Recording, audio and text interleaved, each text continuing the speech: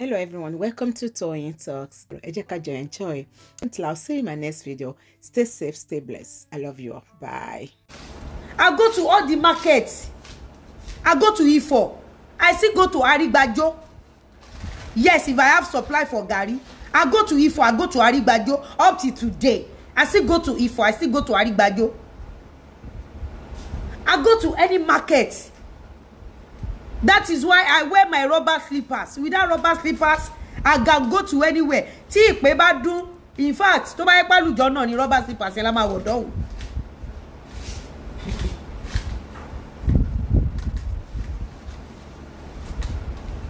I still carry things on my head. I still carry things on my head.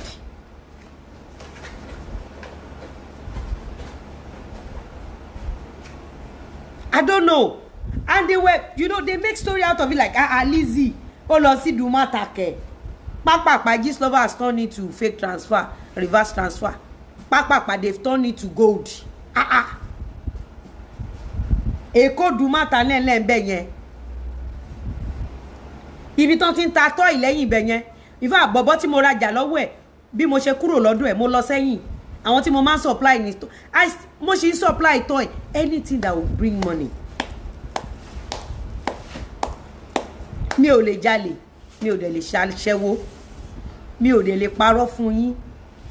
Me, I will not lie to you. Ṣé rí gbogbo àwọn tó sọ fún yín pé eating money kẹ́ máa jẹ owó ọkùnrin, ẹ bá wa bí wọ́n pé ọkùnrin mélòó ló ń bá wọn lò gbà láàrin oṣù kan.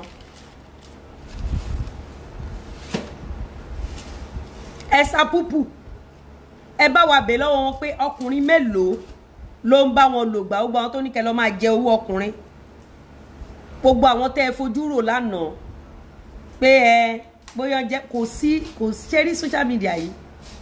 Ó tìkì gan, social media yìí ni mo ti máa rí. Tí ẹni tí ò jẹ́ nǹkan kan nú ayé, wọ́n dẹ̀ package wọ́n ló mọ̀yàn. Wọ́n ò mọ̀ rí o, nínú ọpọlọ wọn ló mọ̀yàn, wọ́n dẹ̀ bẹ̀ sí ní máa fún ní support. Nínú ọpọlọ wọn ló mọ̀yàn. Nínú ọpọlọ wọn ní olówó níyàwó ẹ̀, olówó lọ́kọ ẹ̀, olówó làlé ẹ̀. Wọ́n nínú ọpọlọ wọn dẹ̀ máa support ẹni ẹ̀ blindly. Bí ká ní no. Ẹ̀yin ọkùnrin tẹ́ bá fẹ́ fẹ́ yàwó ní 2024, ẹ ṣá obìnrin fẹ́. Ẹ̀yin obìnrin náà tẹ́ bá fẹ́ fi ọkọ, ẹ ṣá ọkùnrin fẹ́. Nǹkan ti ṣe ọ̀pọ̀lọpọ̀ ẹ̀dá. As a single lady or as a single mother, if your background is very tough, first thing you must get education. After education, and work. It is a must. Ṣé ní gbogbo àwọn tó ń gbé fake life yẹn, tí wọ́n kọ́ṣẹ́ ọwọ́, tí wọ́n dẹ̀ kàwé, tí wọ́n tún wá ní talent. Orí social media ni mo ti rí tó máa ń promote ẹni tí ò ní talent. Orí social media mo ti rí tó ti ń donate sẹ́ni tí ò ní talent bí Dorcas. Orí social media yìí ni. Gbogbo àwọn tó donate fún Esabod, Dorcas, Gistlover, ẹ bá mi bẹ̀ lọ́wọ́ wọn pé kí ni talent táwọn ọmọ yẹn ní. Orí social media yìí ni mo ti rí. Ó ti gbàgbé wípé ọmọ tó ṣẹ̀ṣẹ̀ jáde school tó bá ràn lọ́wọ́, tó bá jẹ́ ọmọ tó mọ̀ọ́rẹ́, after 2-3 years wàá bẹ̀ sí ni máa jèrè ọmọ yẹn. Kò dìgbà tọ́mọ ẹ bá fún ẹ lóúnjẹ, bọ̀ kó rán ọmọ lọ sí school, kó dẹ̀ rán ọmọ ẹ kó máa ṣe eré nílé ayé. Is enough for you, is an achievement. Tó bá rọmọ tó kọ́ṣẹ́ ọwọ́, tó mọ̀ pé lè serious, ọmọ tó súnmọ́ ẹni o. Bí mo ṣe wà, má kọ́kọ́ gbọ́ bùkátà àwọn tó súnmọ́ mi, kí n tó gbọ́ bùkátà ará àta. Níbi tí mo ti ilé ayé ti kọ́ mi lẹ́kọ̀ọ́ dé nìyẹn. Nígbà tí mo ran ará àta lọ́wọ́ ní Kota shopping complex, nígbà tí ogun dé, mi ò rí ará àta gun òfin aṣoṣe tara wọn mọ́ mi. Ará àta tí mo ràn lọ́wọ́ yẹn. So I learned how to help those that are close to me before giving anything out.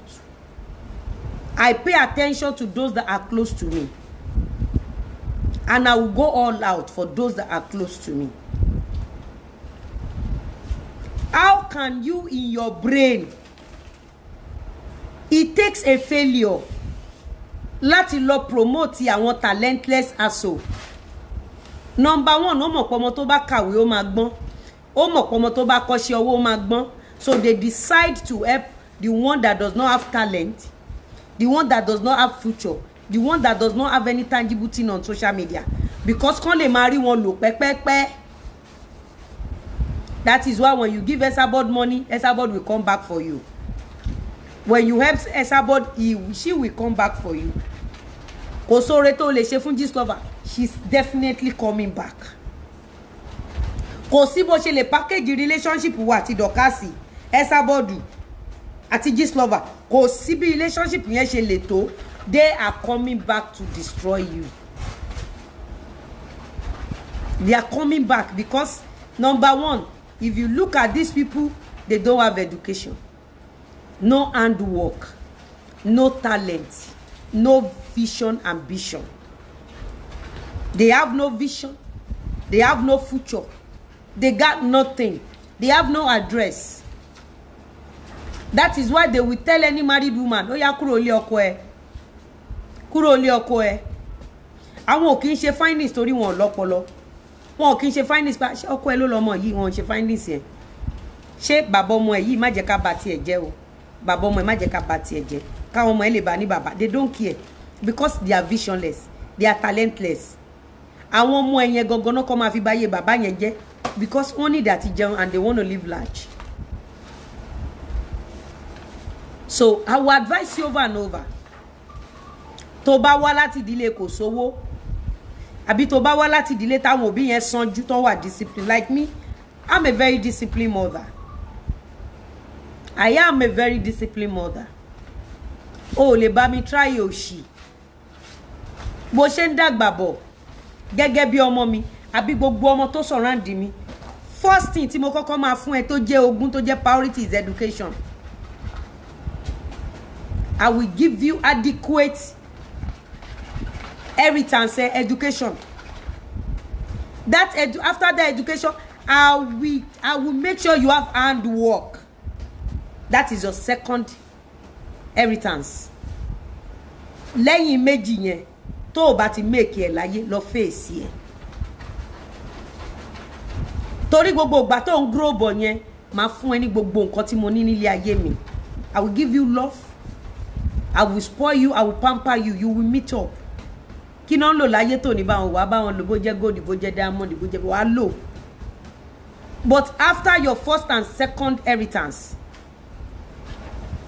o máa face ẹ ni o. O máa face ẹ. Kọ́lọ́n jẹ́ ká gùn lẹ́mìí. Torí pé tí n bá pamper ẹ tí mo lọ bá tiẹ̀ jẹ́, tó bá tásìkò tágbára rú wa ò lè sáré kiri mọ́. Báwo mo ṣe fẹ́ package fake life fún ẹ? So ma lọ face here. So if you come from a home that your parents are disciplined like Lizzie and Anjorin,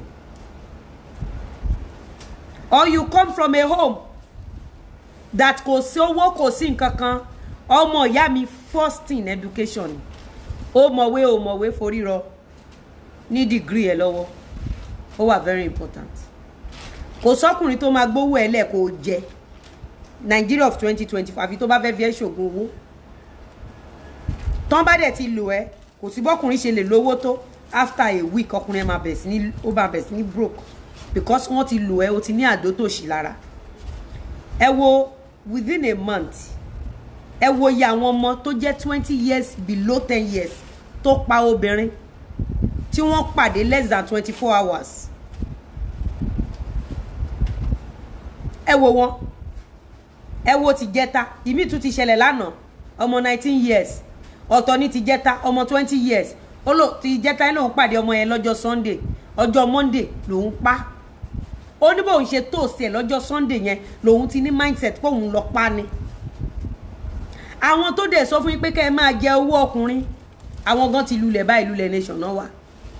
Kò sí nǹkan kan fún wọn, ayé wọn ti ta. Ìtìjú ti jẹ́ kán fẹ̀yìn rìn lọ báyìí. Ìtìjú ti jẹ́ kán fẹ̀yìn rìn lọ. Àwọn ò níṣẹ́ o, àwọn tó sọ wípé lókè lọ máa jẹ owó ọkùnrin, wọn ò níṣẹ́ o.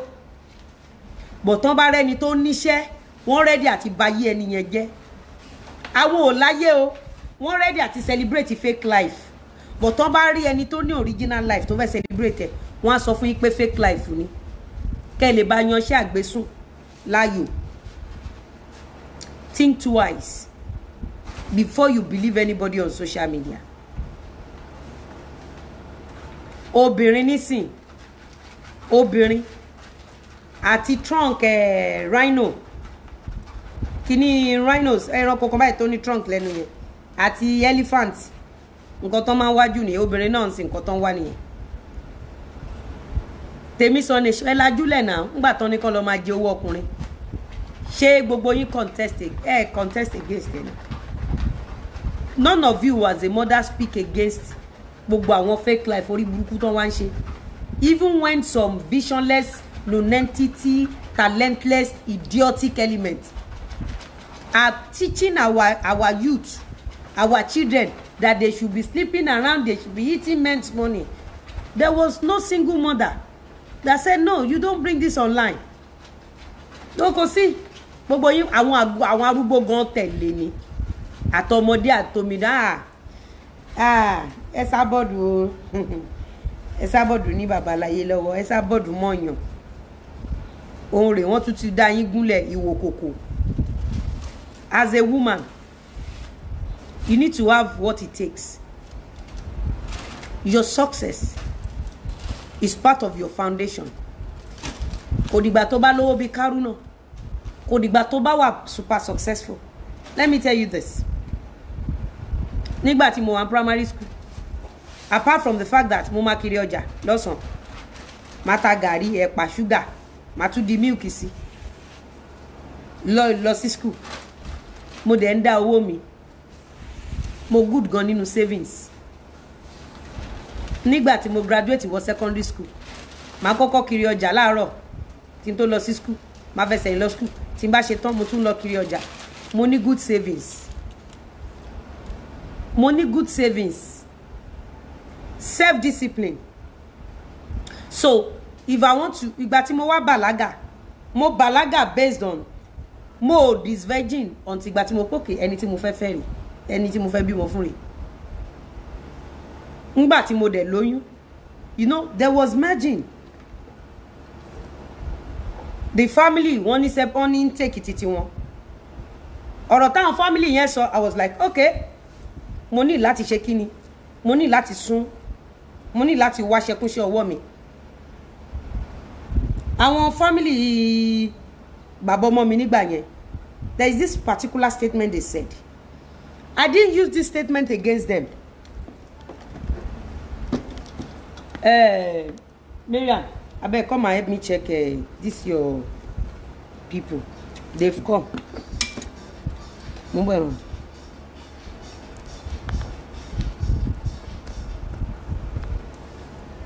Ilé ayé tẹ́ ń wò yìí, makoni. A particular statement, I've said it uncountable times online here. That was a particular statement they said. I didn't hold that statement against them. Instead, I work. Mo dẹ̀ meet up. Nígbà tí mo meet up tán, èmi náà ṣe kíni. Èmi náà rí nínú ilé ayé wípé asobìnrin, o gbọ́dọ̀ ní nǹkan tóbìnrin ni. Option méjì ni tó bá fẹ́ lọ lọ́kọ nílé ayé ẹ. Go and marry in peace.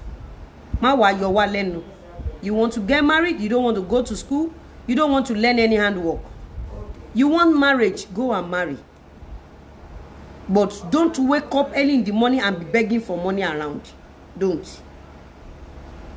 wake up and be crying that oh, laṣọ lọ́rùn. It is your choice. It is your choice. Ọmọ tí wọ́n bí yẹn, marriage tí wọ́n ṣe yẹn, àwọn kan wà ní school nígbà tí wọ́n ti ń bímọ. So nígbà tó ọmọ bá bẹ̀ sí ni mo wá fún ẹ ìyẹn, tọ́lọ́n bá sọ pé okay, ọmọ tó dá o kó tara ẹ̀ jáde. Má gbàgbé pé àwọn tí ó wà ní school yẹn, wọ́n sì nurture ọmọ.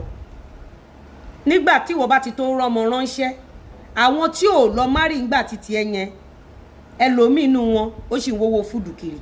So learn how to embrace what the society served to you. Always take responsibility for everything tó bá ṣe. Ìwọ tí lọ ṣe ìgbéyàwó, ńgbà táwọn ẹgbẹ́ ń lọ school tán kọ́ ṣe ọwọ́. Whatever that comes from it, take responsibility. Mo bí Florida ní 4 years ago. Am I right? Àbí 3 years ago. 3 years ago ni mo bí Florida kolokolo tó 50 ni mo bí Florida. So ìwọ kan tó jẹ́ pé o ti wá bẹ̀ sí ní ṣàbíamọ nígbà tí irú àwa yìí sáré kí yẹ kó bò wá òṣìṣẹ́ òbó wá ṣiṣẹ́ àti pani toró ní nǹkan tá à ń wá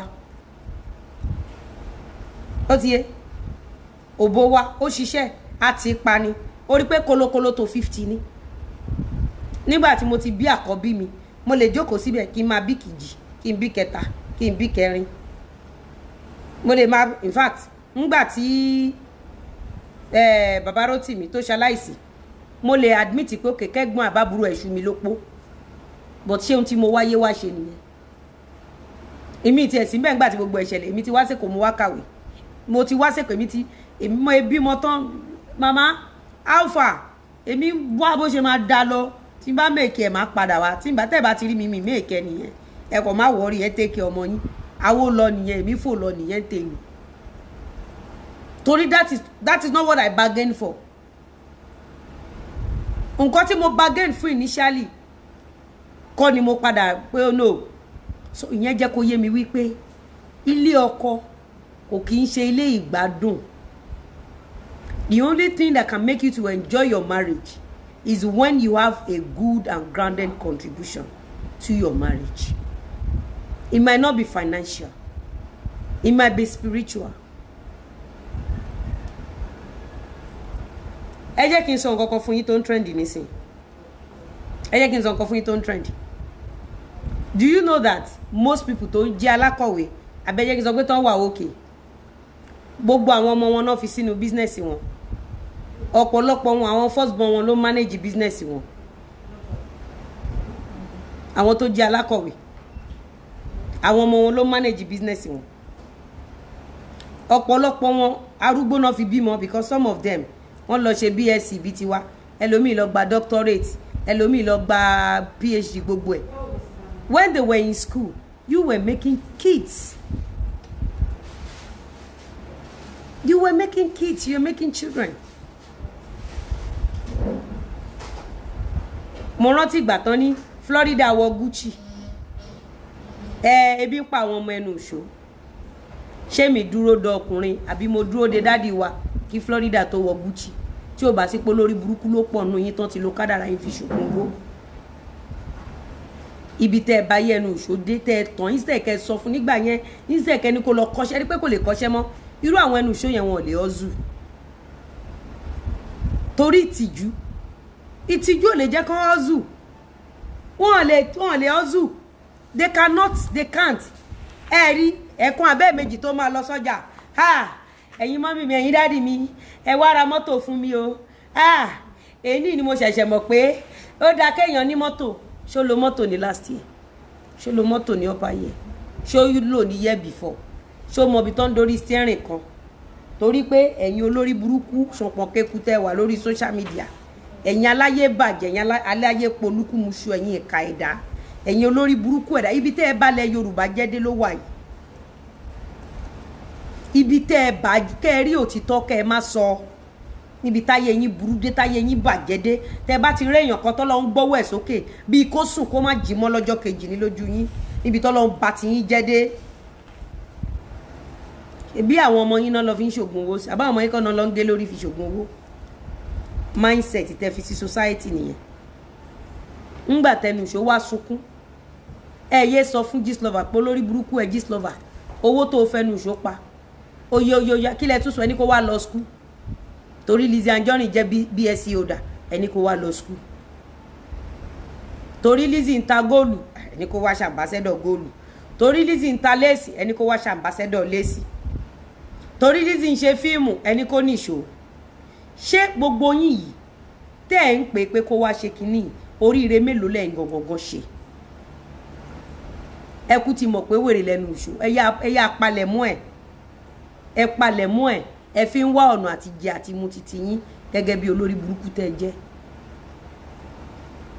torí wípé tẹ́ ẹ bá fẹ́ fún re ni ọjọ́ tó ti wá ẹni tó ń lọ pátí ni Monday to Monday ní pátí ẹ̀ at least ìwọ tó mọ pátí lọ kí ló gé ọwọ́ ẹ tó ṣe lè lọ kọ́ makeup kí ló gé ọwọ́ ẹ tó ṣe lè lọ́kọ́ gèlè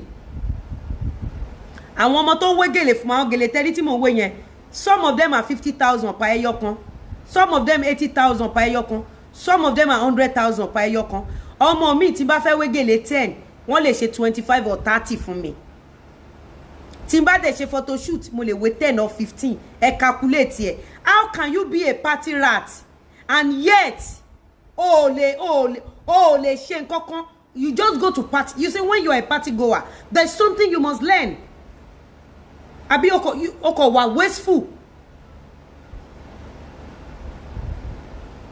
ẹ ń sọ fún ẹnu ìṣó tán bá kalẹ̀ ní èjì máa ṣì gbà tó 13 to 15 years lọ́wọ́ ẹ̀ tẹnu kọ́ máa ṣì gbà tó tí n bá gba 15 máa gba 13 sí 12 ẹ ń sọ fún ẹnu ìṣó tó jẹ́ pé oṣooṣù ló ń bímọ ẹ wá ń sọ fún èmi pé Florida wọ Gucci ebi ń pa àwọn ọmọ ẹnu ìṣó àti dọ̀kásì o àtẹnu ìṣó àti gbogbo yín tẹ́lẹ̀ ń gbèjà àtẹni tó ń gbèjà àtẹ́tẹ́ lọ àyà ẹ̀ ebi ló máa pa gbogbo yín kú tọmọtọmọ yín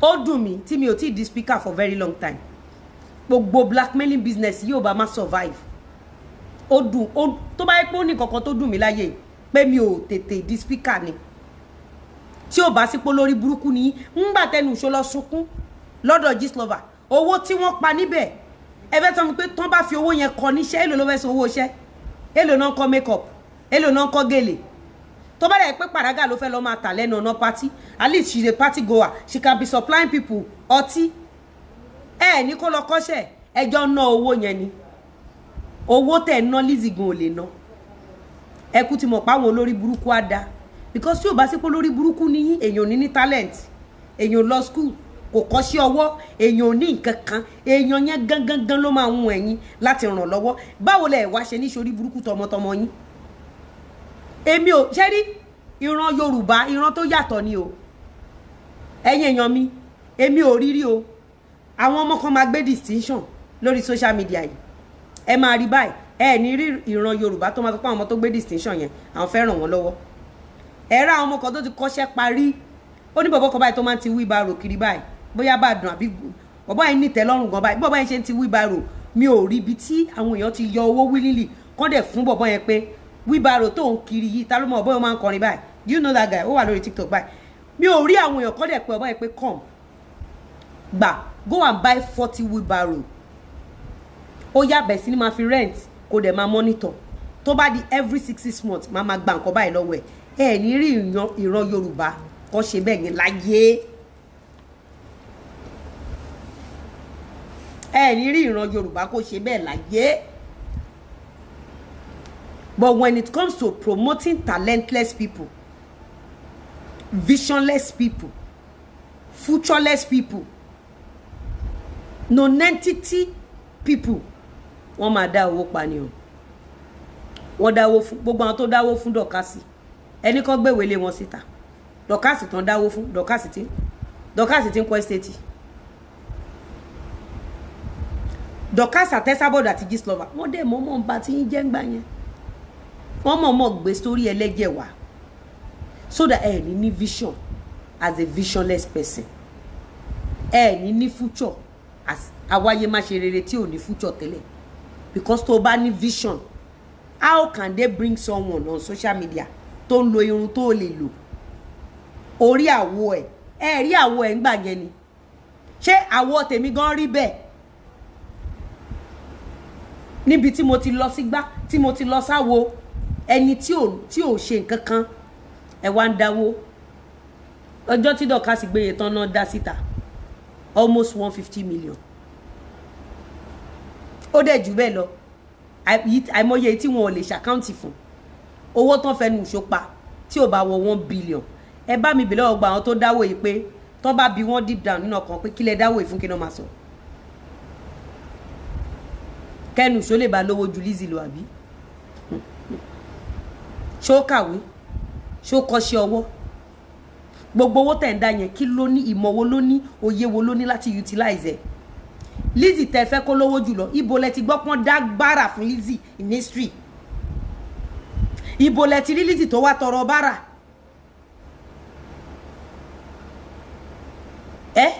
níbo lẹ ti rí Lizzie tẹ́ ẹ fẹ́ ẹ wá palẹ̀ mọ́ ẹ kó wá lọ ìgbà tó yá ló ń kiri ló ń ta léèsì àwọn kan náà nìyẹn o ó yá o òun náà kó góòdì jọ ó yá o òun náà ń tọ́tí ó yá o wọn ló ń ta bra ó yá o wọn ló ń ta báyá mo wá dúpẹ́ lọ́dọ̀ Ọlọ́run fún kọ̀ọ̀kan kò sí nǹkan tán ló ń tà láyé yìí tó jẹ́ pé bóyá ó bá wọn polówó ni o àbó polówó ẹ̀ fún rẹ o tí màá wá ní nǹkan yẹn mi náà fẹ́ polówó ẹ̀ ń táìmù yẹn ìdí tí gbogbo yín tẹ̀ ń dáwó àtẹ̀tẹ̀ ń dáwó fún ìdí tẹ̀ ẹ̀ ní fi là nínú ayé nìyẹn torí gbogbo ohun tẹ̀ ń ṣe is all about competition gbogbo eré yín láyé is about destroying someone